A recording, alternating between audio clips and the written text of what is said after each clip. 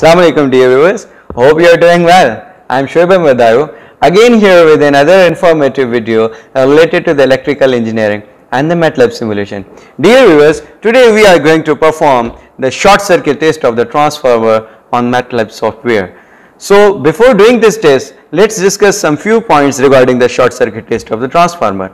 This test is conducted to determine the full load copper losses in the windings of the transformer. The secondary winding, which is usually the low voltage winding, is short circuited by a thick conductor and variable low voltage is applied to the primary winding, which is usually the high voltage winding. The low input voltage is gradually raised till at the VSC voltage. So the full load current starts flowing from the primary winding of the transformer. Iron loss in the core of the transformer is negligibly small since voltage VSC is very small in this test. Hence, wattmeter will practically register the full load copper losses in the windings of the transformer. So dear viewers, without wasting time, let's do the simulation of the short circuit test of the transformer on the MATLAB software. So dear viewers, our main task is to measure the full load copper losses of the transformer in the short circuit test, and now we have to implement this short circuit test diagram on the MATLAB software. So you can see this is the HV winding, which is the primary winding of the transformer, okay, and this is the LV winding. Now in this case, in this test, the LV winding of the transformer, which is the secondary winding, is short circuited by a thick conductor, and the variable low voltage is applied to the primary winding of the transformer, which is called the HV winding. And this wattmeter, which is connected with this HV winding or the primary winding of the transformer, will practically give the full load copper losses in the transformer winding. So now we have to implement this circuit diagram and observe the results of the full load copper losses in the short circuit test. So go to the MATLAB and go to the new Simulink model, take a blank model. Okay. Now right here the power lib, power library. Now we need the AC voltage source. Okay. We need transformer. Okay. And we need the current measurement. We need voltage measurement. Also we need the ground. You can take from the element block. This is the ground. Okay. And we need the display. Okay. Now assemble this circuit as per the circuit diagram. Okay. So this is the transformer, 3 winding transformer. Okay. Now make it 2 winding. Okay. Now we need an RMS block, root mean square block. Now this would give us the RMS value of the current and the voltages. Okay, now this current measurement is connected in series with the primary winding of the transformer. Okay, now this is the primary winding. Okay,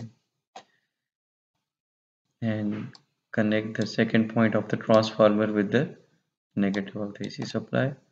Now connect this ground with the negative of the supply.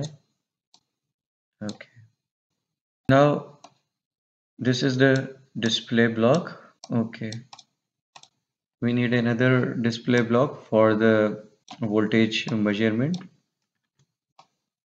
Okay, now this display block would give us the value of the full load current from the primary side. Okay, now we need the voltmeter, which is connected in parallel across the primary winding, which is the HV winding. So this is the HV winding and this is the LV winding. Okay, now this voltmeter would give us the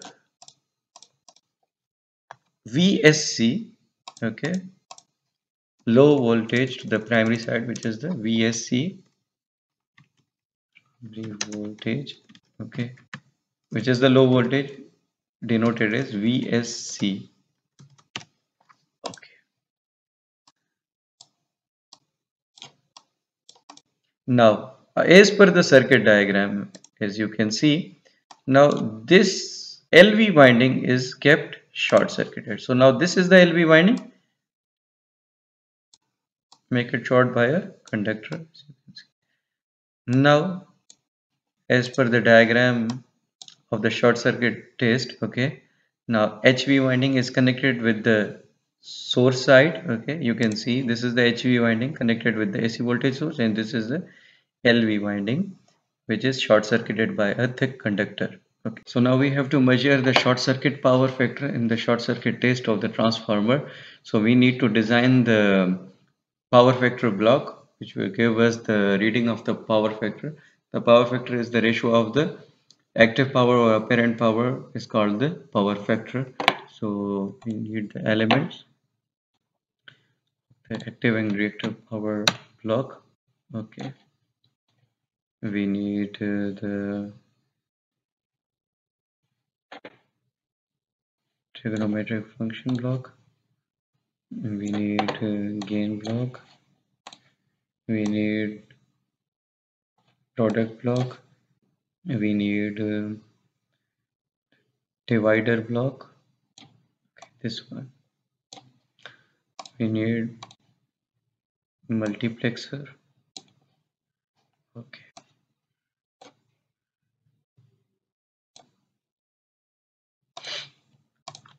now take another RMS block.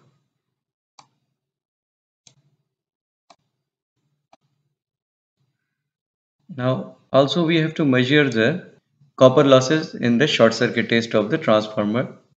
Now this wattmeter will practically give us the full load copper losses in the transformer winding. So this active power will clearly give us the full load copper losses in the short circuit test of the transformer. Okay, so now we need another RMS block. Okay, this give us the VRMS. Okay, this is the IRMS. Okay, now connect these blocks. Now this product block will give us the output of the apparent power, which is the product of the voltage and current. Okay, now from the output of this divider block, we will get the power factor. So here the power factor is the ratio of the active power VI cosine of x divided by VI apparent power would give us the cosine of x. Now this will give us the angle between voltage and current. So this would give us the angle of power factor. Okay, now this gain block convert the radian value into the degree value. 180 divided by is the formula. Okay, now connect these blocks. So this is connected, VRMS is connected with this, and this IRMS is connected with this block. Now give the inputs of the VRMS and the IRMS to this block, product block. Okay, now give the input of the V to the power block. Okay, and give the input of the current to the power block. Connect this. Now here the power factor is the ratio of the active power over apparent power. So output of the active power connected with the multiplication, and this will give us the apparent power connect with this divider block. Okay, now this will give us the angle between the voltage and current. Now we need another display. Now this display will give us the power factor. Okay, this display would give us the power factor. We need another display. Now this display would give us the power angle. Okay, power angle. Okay, we need to measure the full load copper losses in this test. So connect this display with this P. It would give us the active power. So that active power can be called as the full load copper losses in the short circuit test of the transformer. So this will give us the active power in watts. Now this wattmeter would give us the full load copper losses in the short circuit test of transformer. We need another display. So this would give us the result of the apparent power. Okay. Now this display will give us the full load copper losses. Okay, which is the active power in watts. Okay, and this display would give us the apparent power. Okay, which is connected with the output of this product block, which is the apparent power VI. Okay, so this is the power factor measurement block. Okay, I'll change the parameters as per the circuit diagram. Now 50 e power 3 is the apparent power. Okay, frequency 50 Hertz. Our first winding is the HV winding in this test, 1000, and 220 is the LV winding. 1000 is the HV and 220 is the LV. Okay, now apply. Okay, now voltage is 100 volt, frequency 50 Hertz. Okay, change the frequency of each RMS block, make it 50 Hertz, 50 Hertz, 50 Hertz, 50 Hertz, and change the frequency of the power block 50 Hertz. Okay, now our circuit is ready for the simulation. Now run the simulation. Now you can see this is the full load current, okay, which is flowing from the HV winding of the transformer, which is the primary winding. We are given the 10% of the rated voltage to the primary winding of the transformer, which is 70.71, which is the RMS value, and 26.55 ampere is the full load current flowing from the primary winding of the transformer, and 62.94 watts are the full load copper losses, okay, measured by this active power measurement block. Okay, now we can verify these results with the help of the calculator. Okay, now this is the full load current. Okay, now what is the formula for calculating the current in the AC circuit? I is equal to P over V cosine of phi. Now what is the V over here? 70.71. Okay, multiplied by what is the power factor? This is the power factor, 0.033. Okay, 0.033. Okay, now 2.33. Now P over V cosine of phi. What is the P over here? 62.94 divided by 2.33.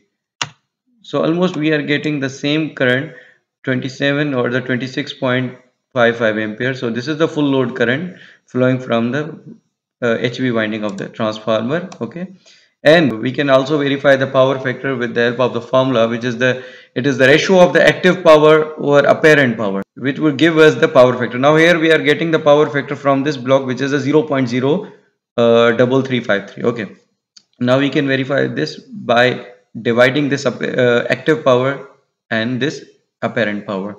Now what is the active power? 62.94 divided by apparent power 1877. So again we are getting the same power factor. So this is the short circuit power factor in the case of short circuit test of the transformer. So this active power result, which is a 62.94 watts, are the full load copper losses in the short circuit test of the transformer. So this is the MATLAB simulation of the short circuit test of the transformer. Dear viewers, this was the experiment regarding the short circuit test of the transformer that we have done on the MATLAB software, in which we have observed the results of the full load copper losses that were measured by the wattmeter in this test, and also we have measured the full load current through the ammeter, and also we have measured the power factor. So I hope that you have enjoyed today's experiment, and at the last, do subscribe my YouTube channel Shoaib and Dayo for more informative videos related to the electrical engineering area. Thank you.